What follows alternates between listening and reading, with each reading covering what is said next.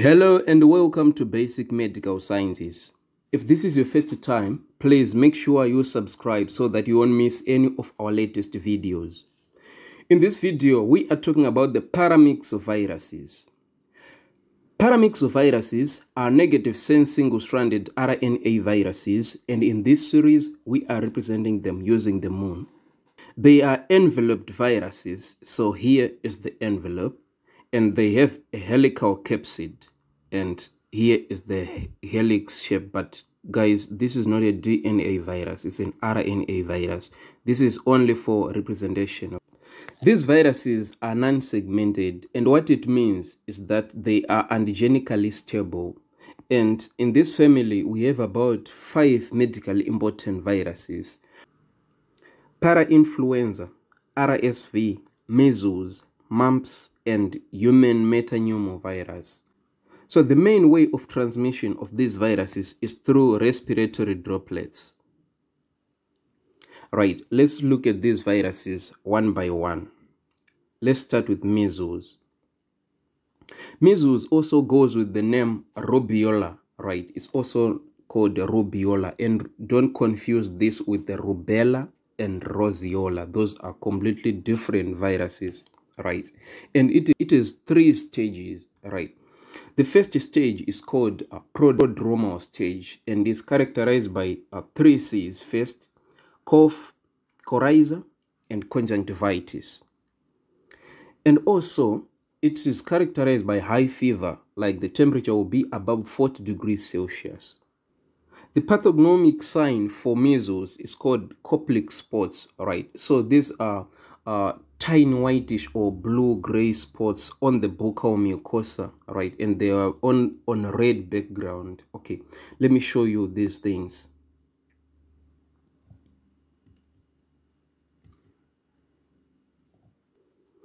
Now, the second stage is called the exanthem phase, right? Or rash phase, right? And it appears 1 to 2 days after the inanthem. Okay, the inanthem is those Koplik spots, right?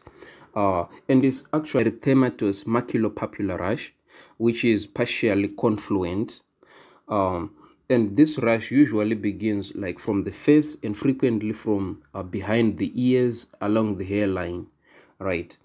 So we can say this rash actually descends like from the head moving down to the extremities, and in most cases it spares the palms and the soles. Then the last stage is a recovery stage, and this stage is characterized by what? By cough, and this cough can persist even for about 1 week, right? And it can actually be the last remaining symptom, right? And now I need to tell you one more thing, which is very important. In the rubella video, I said rubella causes a 3-day rash, right? Rubiola or measles actually cause a 6-day rash, right? So rubella 3 days, measles 6 days. In the previous video on orthomyxoviruses, I introduced 2 virulence vectors, hemagglutinin and neuraminidase, right? So in paramyxoviruses, all of them in general, we can say like there are 3 virulence vectors: hemagglutinin, neuraminidase, and fusion protein, right? But in measles, we have hemagglutinin and fusion protein. We don't have neuraminidase, right? So the major complications of measles include bacterial superinfection, viral giant cell pneumonia, meningoencephalitis, and subacute sclerosing panencephalitis, right? So for measles, we actually have a vaccine, right? It's an MMR vaccine, which is live attenuated, right? And it includes measles, mumps, and rubella, right? So this vaccine should not be given to pregnant women, right? It's contraindicated. Do you know that there is actually a vitamin which we can give as a supplement to reduce morbidity and mortality, right? And the vitamin is vitamin A. Now, the next bug we are going to talk about is mumps virus, right? Mumps in general replicate in glands, right, in salivary glands. In most cases, is parotid gland, and is usually bilateral, right? So there will be inflammation of both parotid glands, right? And the complications include orchitis, aseptic meningitis, encephalitis, and acute pancreatitis. And as you can see on orchitis, right, it occurs like in less than 10% of the cases, and mostly in males and who are post-pubertal. And one more thing is if there is bilateral orchitis, there is risk of infertility, but those cases are very rare. Right. Again, on virulence factors, mumps has all the three, right? It is hemagglutinin, neuraminidase, and fusion protein. And again, our MMR vaccine, right? Now, let's talk about the respiratory syncytial virus, right? So, this virus mainly affects infants less than 6 months of age. It attached to the G protein on the respiratory epithelial cells, right? So it's the point of attachment. And RSV is actually the #1 cause of pneumonia and bronchiolitis in infants, right? Okay, and again, on virulence factors, we have all of them. Hemagglutinin, neuraminidase, and fusion protein. And I just want to take this opportunity to tell you that we can inhibit this fusion protein using a drug called palivizumab, right? Palivizumab. Okay, let's conclude this video by talking about the parainfluenza viruses.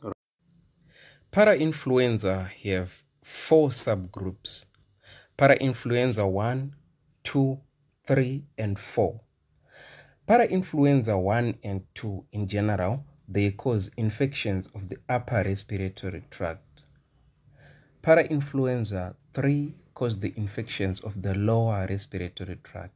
And parainfluenza 4, it's very rare, so we can just say it causes mild respiratory symptoms. Right. So parainfluenza causes a disease called Croup, right, aka acute laryngotracheal bronchitis, right? And this disease has a specific sign. It's called a seal-like barking cough, right, characterized by hoarseness and mild inspiratory stridor due to subglottic narrowing. Right, so okay, I'm going to explain this narrowing just a moment. For now, let me remind you on virulence factors. We actually have all of them: hemagglutinin, neuraminidase, and fusion protein. Right, on X-ray, this subglottic narrowing appears as a specific sign known as a stipple sign. So this is actually the narrowing of subglottic region. And for orientation, this is the right side, this is the left side. Thanks for watching. If you like this video, please make sure you subscribe, give it thumbs up, and leave a comment on the comment section. Tell me what you think. And also just to click the notification bar so that you receive a notification whenever I upload a new video.